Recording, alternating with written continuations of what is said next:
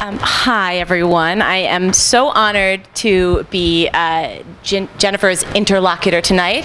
And most importantly, our connection really, how we met really plays into why I was selected by Jenny. We met through a breakup. Actually, we shared a boyfriend in common, and we actually, I heard through 6 degrees of separation and New York City gossip, as it happens, that we were treated the same way by the guy.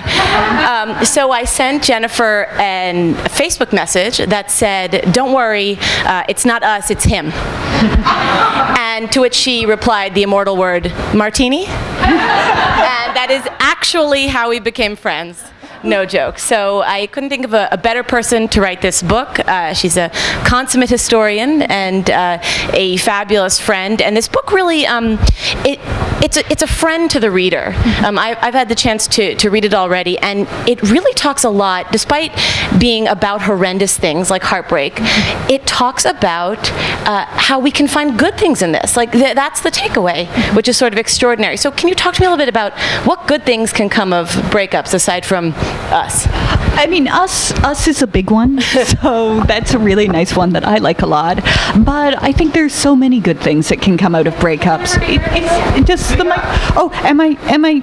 Can everybody hear me now? Is this cool for people? Okay, great.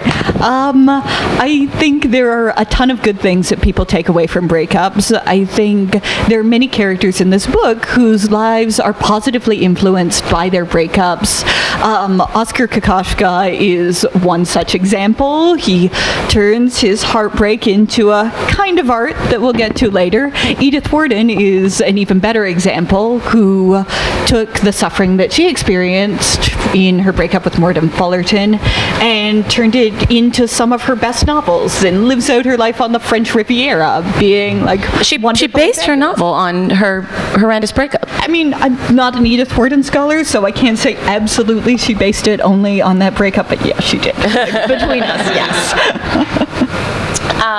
Okay, so you know, given the empowering messages in the book, there is a feminist reading to the book. You know, there are all these chicks who kick butt and do really well after their breakups and kick butt during their breakups, or sometimes get stabbed, but that's later in the book. Is this a feminist book? I think that's an interesting question, and I don't ever want to disown that label because I am a feminist. But to me, it's a very obvious humanist book. Like, I don't think there are men's rights activists out there saying, you should just stab your wife in the heart at a party. Like, if she gets out of line, you should feel free to do that. So I think the people that I really come down hard on in this book are people who try to murder their spouses. And to me, that feels like something we can all get behind. Now, for most of history, the people attempting to murder people are generally men because they're people in a position of power that allows them to, say, behead their wives when they don't like what they're doing, or just like stuff like a lot of wife killing in this book. Face it, we would if we could. That we're just not men, though. I mean, one person that I wanted to get in there, even though she's a little bit of a cheat, Empress Anna Ivanovna of Russia. Her husband died after engaging in a drinking competition with her uncle, which he never should have done. Like, anybody can tell you not to drink with Peter the Great. But he died after that. It was 2 months after their wedding. And Anna Ivanovna just begged her family to let her remarry, and ultimately became a very, very bitter, very eccentric woman who forced her jesters to dress up as chickens. Well, I mean, chickens are funny. Well, not for the jesters. Yeah, like that was their full-time job. And eventually forced 2 members of her court who she did not like to get married and have their honeymoon inside an ice palace where they almost froze to death. But they did not. They survived. So love turns you into a fire because it warms your heart. But actually, the wife probably died later. She probably died as a result of that. Because of being forced into the ice castle. But I wanted to include Annie Ivanovna because she is a woman with power who almost immediately begins using her power to do terrible, terrible things. So I think it's not so much a question of men behave really badly and women are just really virtuous. It's a question of if you give people almost unlimited amounts of power at any point in time, people with unlimited power will use it to do crazy, terrible, awful things. Make you sleep in an ice castle. Make you sleep in an ice castle. No, I would. Look, you know my stories because they're your stories as well, having had more than one boyfriend in common. It's really weird. It's easy to vilify your exes, right? Mm-hmm. Like, so all my exes are psychopaths. They have no redeeming value. Like, it's unbelievable that they like able to walk in a straight line, let alone they had really good taste in women. Yeah,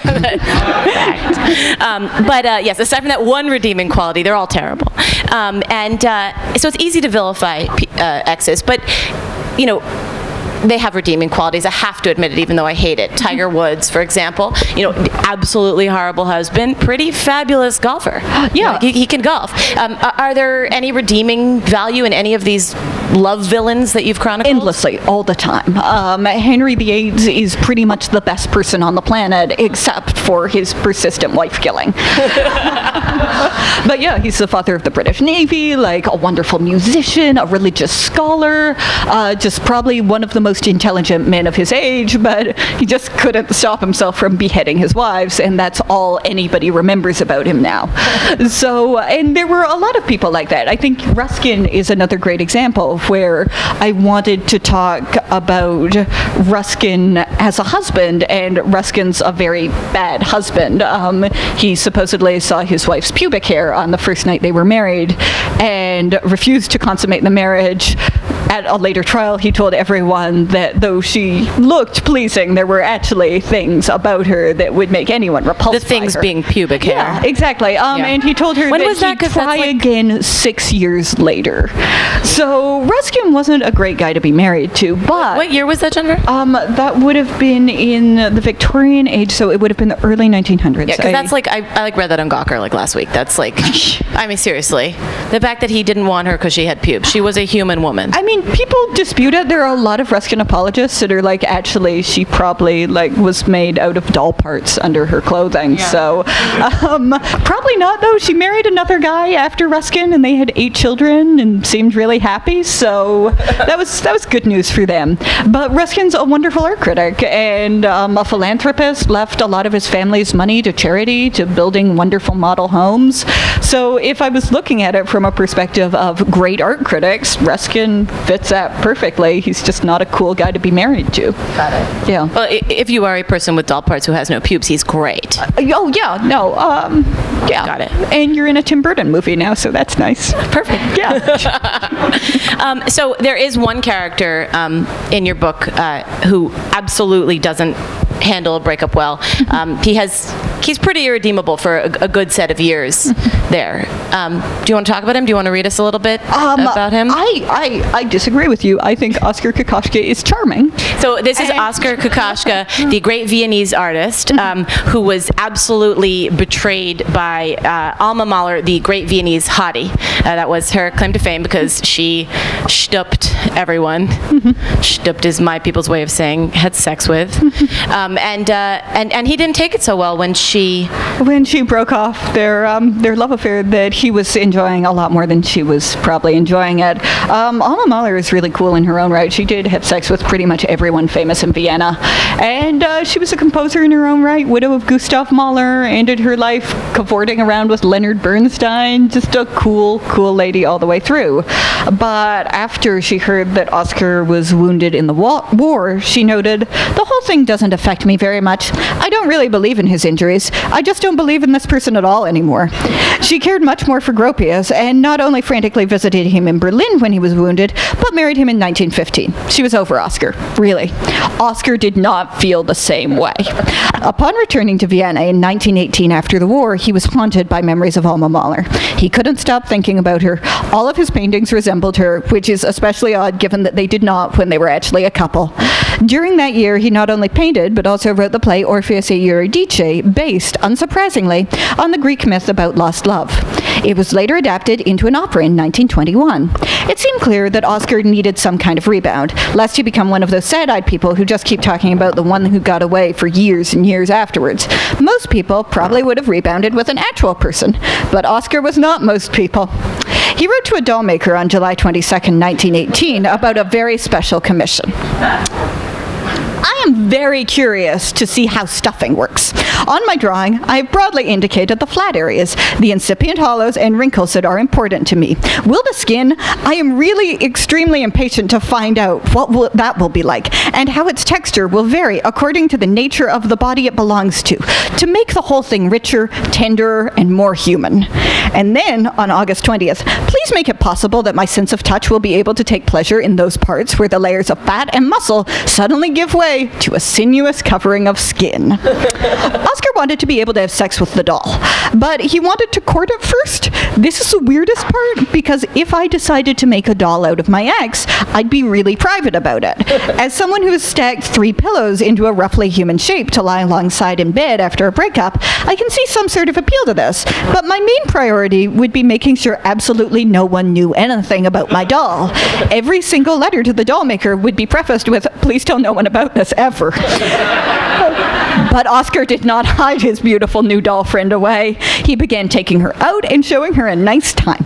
They went on carriage rides, they went to the opera together, they met Oscar's friends at dinner parties.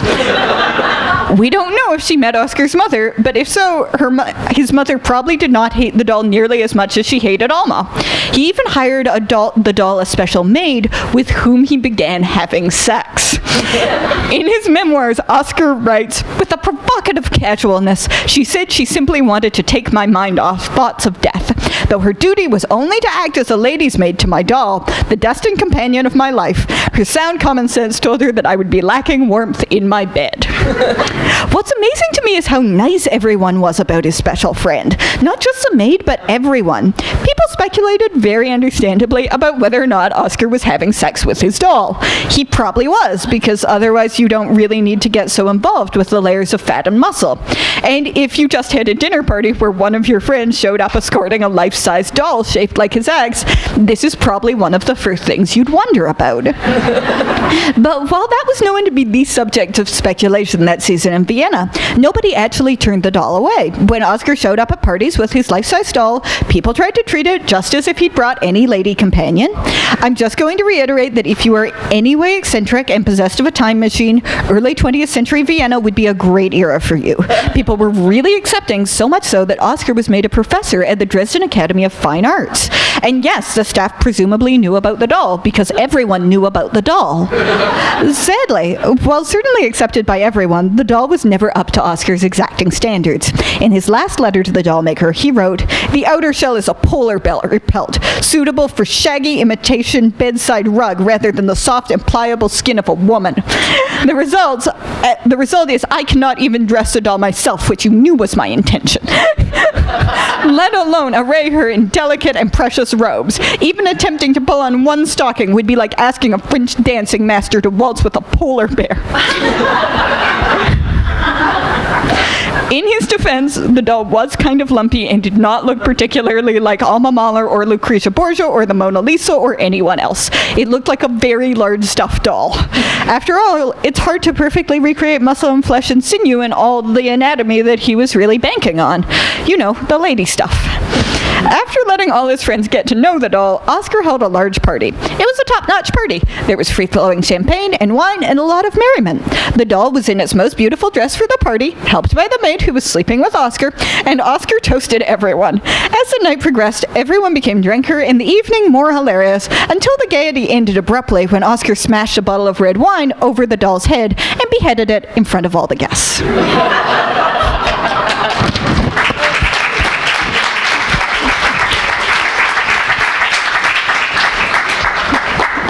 So we've talked about a mad artist, and there's a level of madness that goes into writing a book. So let's talk about your process. I mean, of all the bad breakups, you could have written a book about mine, which might be book 2. How did you narrow these people down? What was your process? There were some of them that I always knew were going to be in the book. I was never going to write a book about breakups and not include Oscar Kokoschka, because that would be a crazy oversight. And there were a few other ones like Edith Wharton that I had been really interested in and that I knew I was going to include.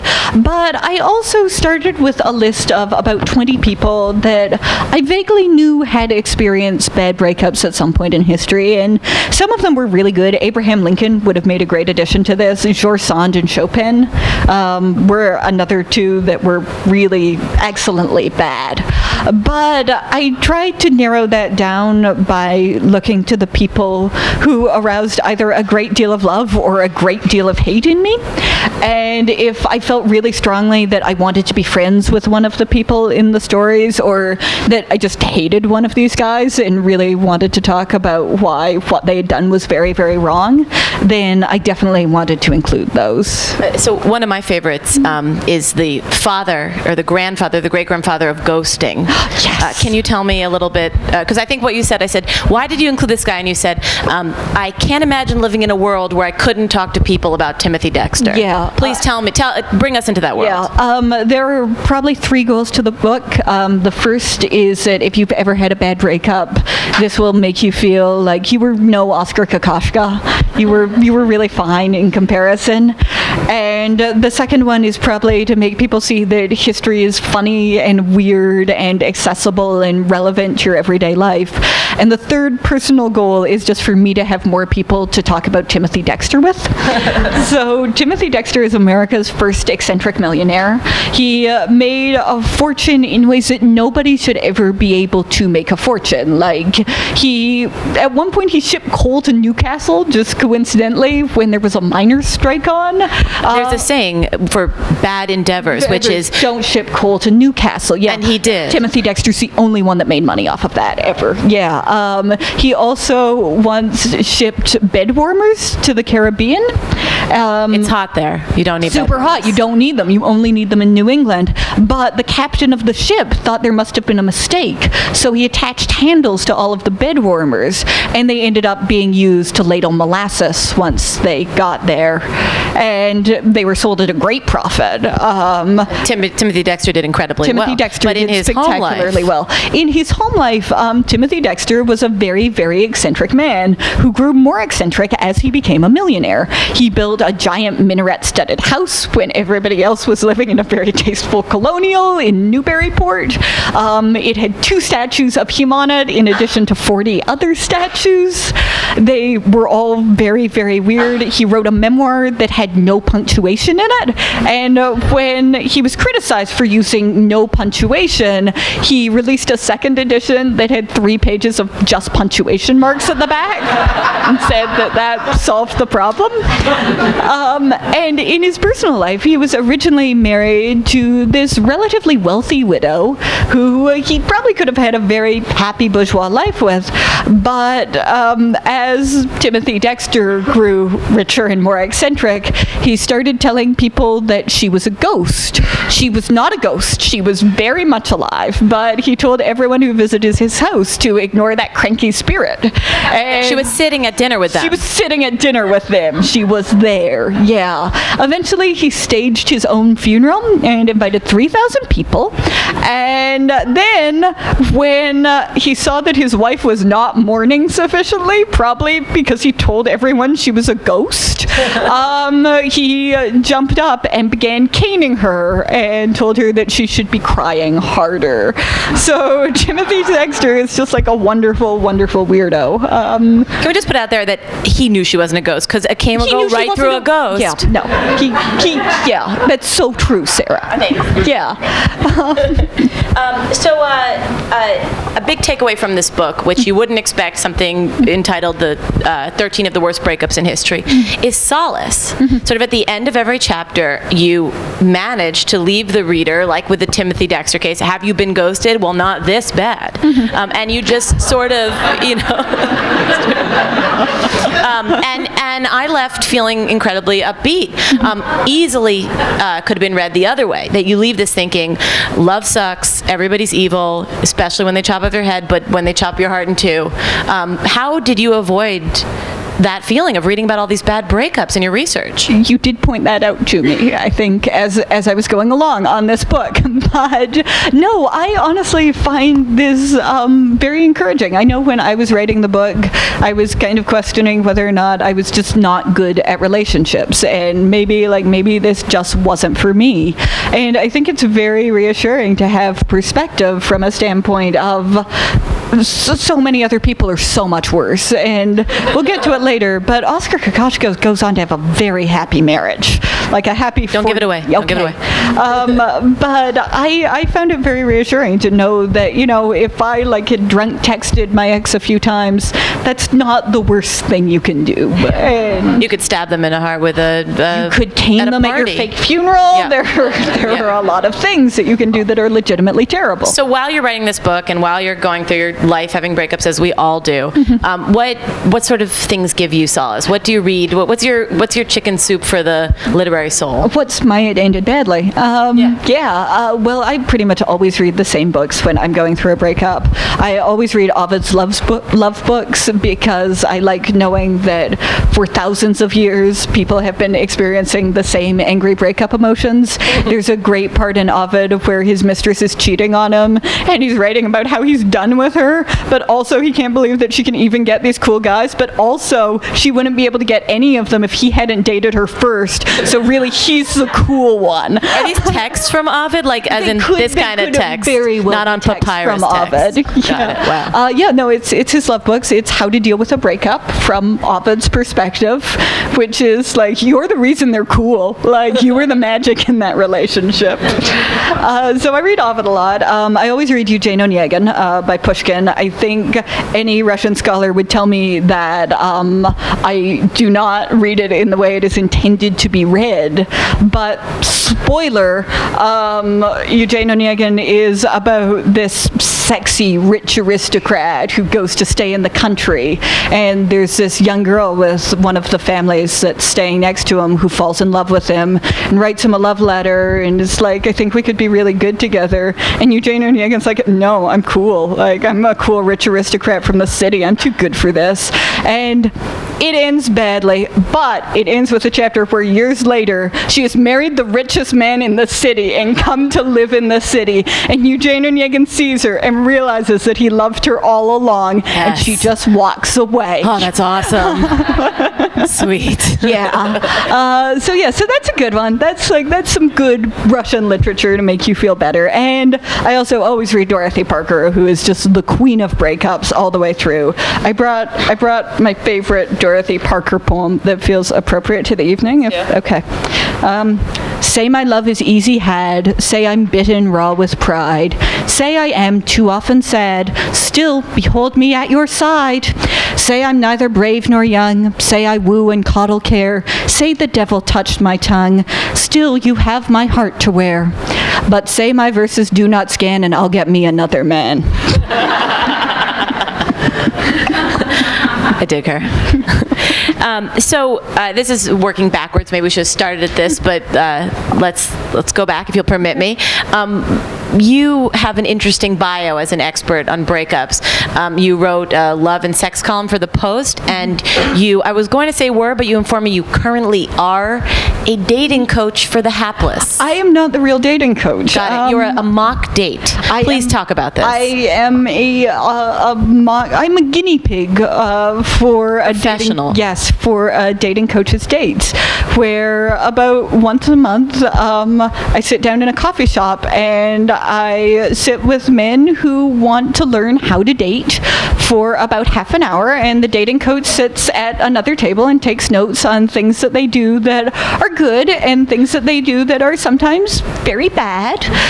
And what's the worst? Oh no, I don't. They're so nice. They're so consistently nice. I won't. They're all really nice guys, and I think anybody who's trying to improve in an area that they know that they're not excelling at, they're doing something admirable. So I think it's nice that they're trying to learn how to be better and not offend women when they're going on a date. I think. Can you be admirable. my dating coach? Because you're really nice.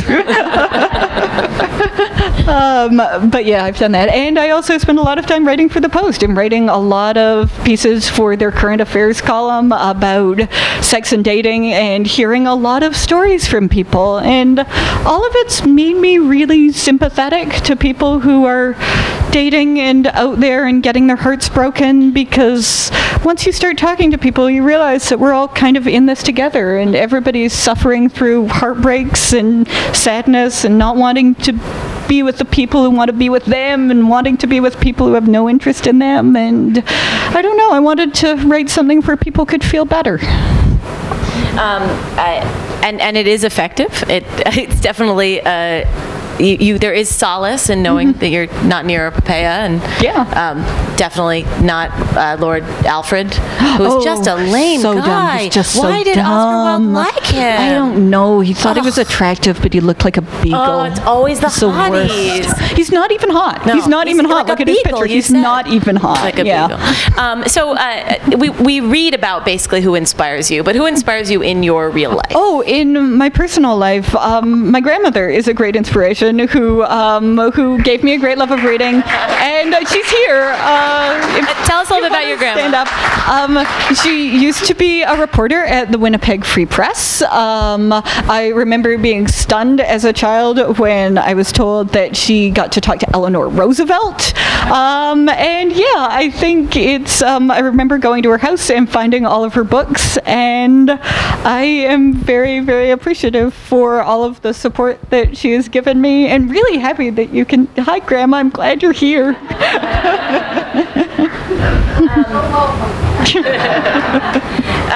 So this is a completely different tack, but people think that our era is the worst. You know, the sort of selfie vision that we live in, everything mitigated by a screen. Nobody wants to pick up a phone call. Everyone wants to text. No one wants to tell you they like you. They just want to swipe right, or mostly they swipe left. And, you know, it's just it's a terrible era.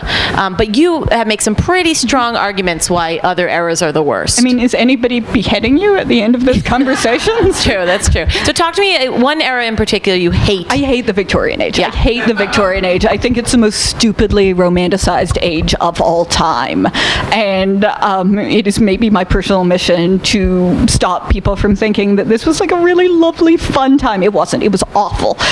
If you wanted to get a divorce as a man, it would cost you upwards of $200,000. There's a character in Dickens that hears this and just concludes, well, the sooner I'm dead, the better. If you were a woman, you would have to prove extenuating circumstances before you could end your marriage, and those extenuating circumstances couldn't be things like, but we're really not getting along. They had to be things like, my husband's incestuous, or bestiality. So during the years from 1800 to 1850, 4 divorces were granted to women trying to initiate them, and in 2 of those cases, the women were able to prove beyond doubt that their husbands were sleeping with their sisters. So there was like definite incest if you wanted to get out of a marriage. And also, women had no rights to any property. If you left your husband's home, he was allowed to carry you back by force. So even if you were trying to get out of a marriage with the very low likelihood that you would be able to get a divorce, your husband could basically just say, no, that's not happening. You'd return.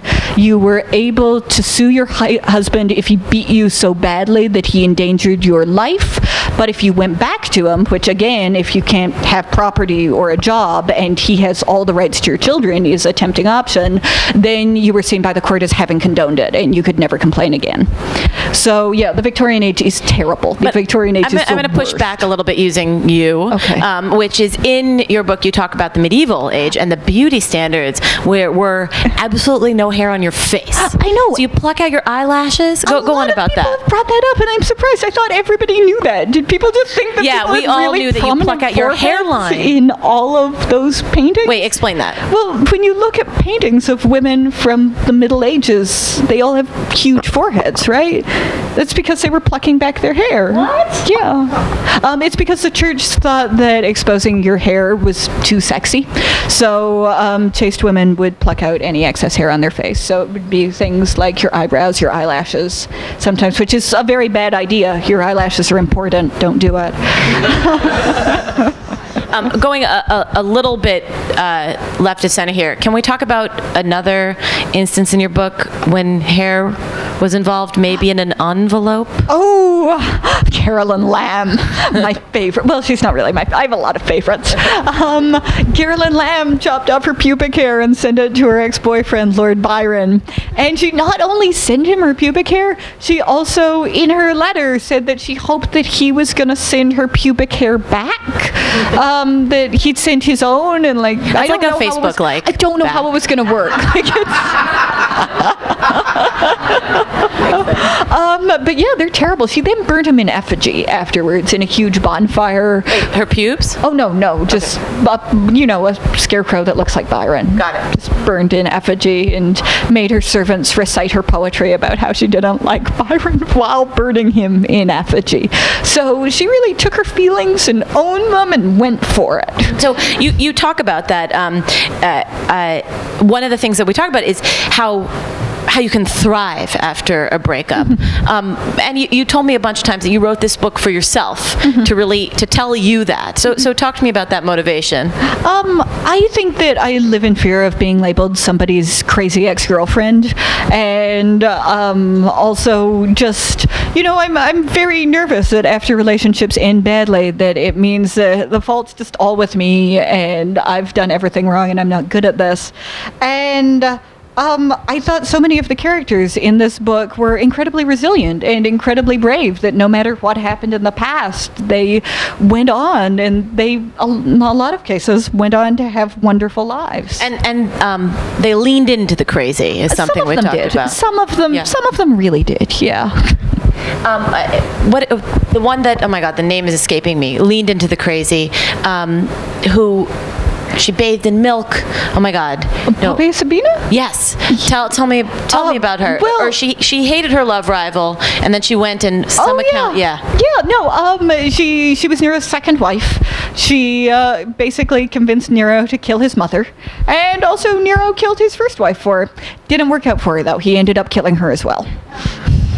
So, that's the way it pans out when you make somebody kill all of their female family members. Got it, Dave. You might be one of them. Yeah. Great, good to know.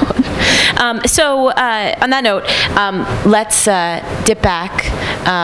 We're talking about resilience and about overcoming, and which this book will help you do. It will inspire and uplift you, as it has its author. So if you don't believe us, let's dip back into Oskar Kokoschka, shall we, and see how he and his beheading his sex doll wasn't amazingly enough, wasn't what he was solely remembered for in his end of days. Okay, so Alma's life worked out great. She moves to New York. She has a great time. She parties until her death in 1964 at 84. Meanwhile, Oskar is often remembered as Mad Kokoschka, but I think the really important moments in his life took place after the end of his affair. You know that whole thing about Vienna being a wonderful and accepting place where you could be a doll fetishist and a professor at a respectable university? That ended the moment the Nazis came to power. Oskar's work was included in the Nazi degenerate art exhibition of 1937. In response, he painted self-portrait as a degenerate artist. Rather than the kind of antic motion you see in many of Oskar's paintings, in this one, his subjects seem rooted. It's painted in the garden of Ulda Palkovska's grandparents. Okay. The daughter of a Prague art connoisseur, Ulda was a great supporter of Oskar's work. She and Oskar moved to London together at her insistence shortly thereafter. She seemed to be a good influence. How do we know? Well, the content of Oskar's journals changed dramatically around this time. Instead of being utterly dominated by death, they suddenly focus on how Ulda made excellent meals, including rice pudding and Viennese chocolate cake. There was a movie theater near their house, and they apparently enjoyed going to the cinema. They especially liked Fred Astaire's affair in Ginger Rogers movies. The couple were married in an air raid shelter during World War II and lived together happily until his death in 1980. Maybe this could be interpreted as some sort of version of Oscar come to epitomize John Hughes's notion that when you grow up, your heart dies. This relation certainly doesn't seem as dramatic and passionate as his affair with Alma, but I think it was good. You could say that maybe all this felt like a consolation prize since Oscar loved Alma so much, but that doesn't seem quite true. Certainly, there was always a corner of Oscar's heart that belonged to Alma and remembered that great and wild passion, but that's not the kind of relationship that typically has staying power. Oscar needed someone to go to the movies with and grow old with and make him chocolate desserts. In my favorite picture of them, Oscar is reading a letter while Ulda ties his tie for him. His tie matches her dress. Both of them look kind of preoccupied. You don't look at this picture as you might Bride of the Wind and think, what an amazing love scene. But I do not think in a million years Oscar and Alma would have ever had that easy coupley familiarity. I would also point you to another wonderful picture in which Ulda seems to be speaking animatedly, and Oscar is watching her and smiling. These are normal things. They're not as exciting as stormy, passionate affairs, but they're no less meaningful for being normal. Ultimately, I think instead of being swept up in a sex doll beheading fury, most people would choose sitting around and eating rice pudding with someone they love who loves them in return.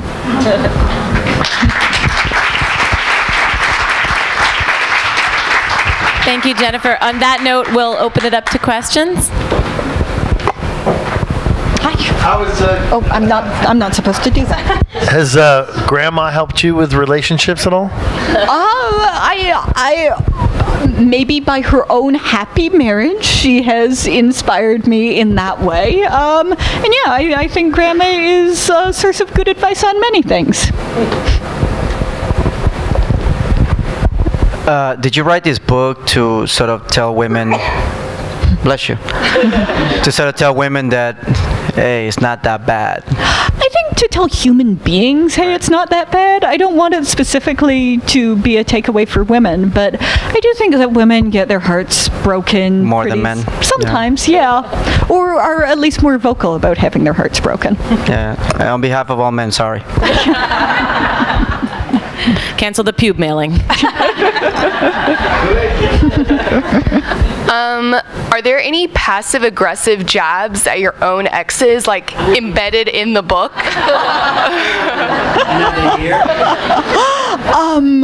No, there could be. And I think Our exes, by the way. I think there might have been when I was writing it, but no, I've edited it all out, so all my exes can feel very safe that they are in no way mentioned in any capacity. Other questions? Have you heard from the ex since your book has been released? Oh, my exes, yeah, I've heard from like over 50% of them. I'm friends. Some of them are in the audience. Hi, guys. Nice to see you. Yeah, I'm have exes who are very wonderful friends and who are great people. So. Oh, connected her to her He introduced me agent. to my agent. Yeah, that's why there's a book. Thank God for David. Oh, it's a good one. Yeah. It's good. Yeah, no, he was. I had a very good experience with him. It was fine.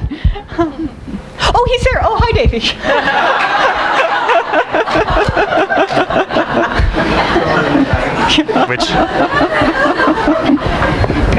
Congrats, Jen. Which of these chapters would make a good opera that isn't one already? Oh, that's such a good question because I'm always trying to figure out how to turn this into a movie deal. I think the chapter of Emperor Nero would be very operatic. A lot of murder, some castration, terrible things all the way through. A lot of death scenes and a lot of very beautiful women. So I would go with Nero if I was trying to make it an opera. I would go with Timothy Dexter if I was trying to make an amusing comedy starring Will Ferrell. We can do one or two more questions, if there are any.